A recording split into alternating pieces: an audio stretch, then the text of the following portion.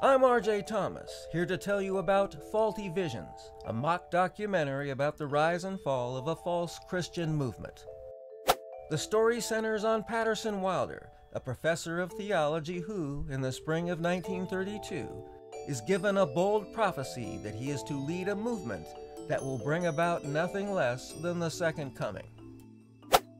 He is told that the Lord is instantly pronouncing him as a super apostle, and he is to choose men and women of God to become apostles under his authority. Wilder's apostle choices turn out to be an interesting grab bag of false prophets and false teachers.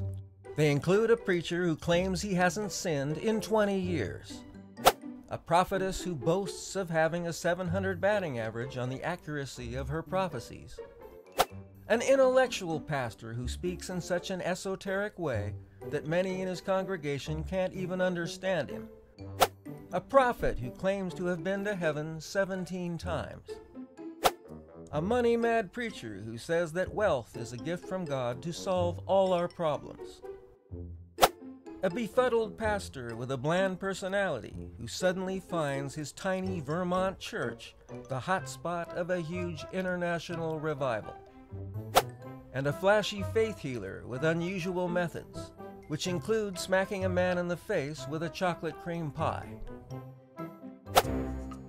Wilder would have picked more apostles, but then a huge scandal came along that threatened to wipe out the movement overnight.